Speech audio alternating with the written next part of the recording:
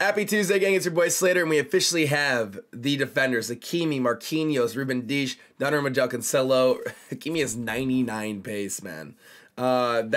This looks like a phenomenal group. It really is a phenomenal team of the year. I'll try and go back so you can see some more of their statistics. But let's get into what content came out alongside these cards. Looks like we don't have anything related to the objective or milestone category, which is totally fine. Let's check out squad battles.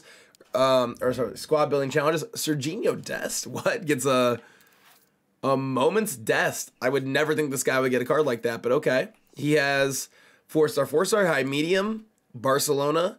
Absolutely rapid, brilliant dribbling for a right back.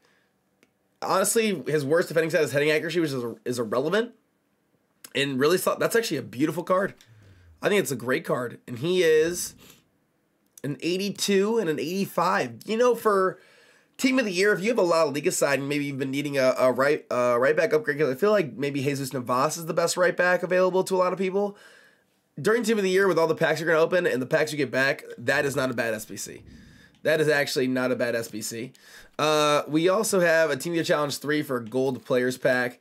We have a Team of the Year trial for a Team of the Year loan player. So 10-match loan, you get to open a pack to get a loan Team of the Year player. And then outside of that, mid or prime icon SBC. Didn't see that coming. Earn a mid or a primer.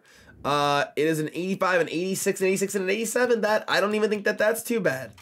I mean, obviously, you're most likely not going to get a card worth that value. It's not repeatable, but once again, during Team of the Year, if you have a pack save, this is super available to you and easy to craft. And wow.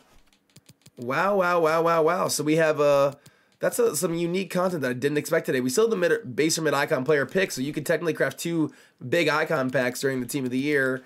And it doesn't look like there's any new SBCs, and I'm assuming there's no new icons, right? We just got some recently. So absolutely brilliant looking cards here. Ruben Dish, Donnarumma, Marquinhos. If you enjoyed the video, hit that like button. Good luck unpacking these players. We'll catch you for a video tomorrow. Peace.